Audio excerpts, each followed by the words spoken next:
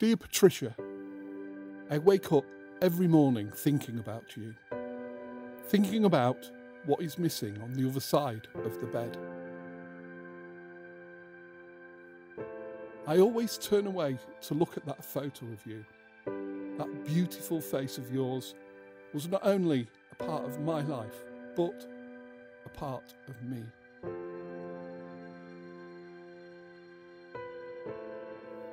Dear Patricia, I walked down our country road today, the road we used to walk down to get fresh air. I had a horrible vision, a vision of the incident.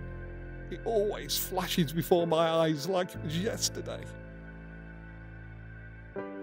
Mark Pannett was always a drunk.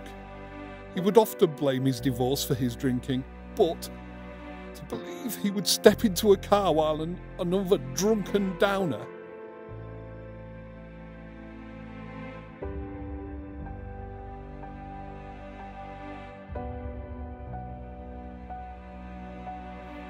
His irresponsibility caused death and ruined lives.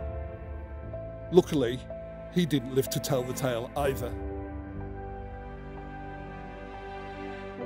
Dear Patricia, I looked out of the kitchen window today, and all I see are memories of better times, times of happiness and having the most important thing in my life.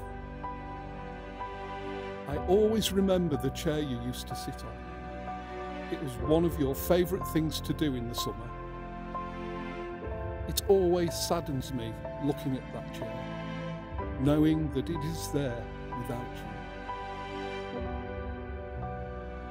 Dear Patricia, I'm walking down to the river we always used to walk down. This was our little romantic place as teenagers when we first met. It holds a special place in my heart, as it did with yours. One of my best memories is this is where we had our first kiss, the start of something truly beautiful. I'm going there because I need closure. As much as I hold on to things, I can't continue down this path. Patricia, you were the love of my life. I will love you forever.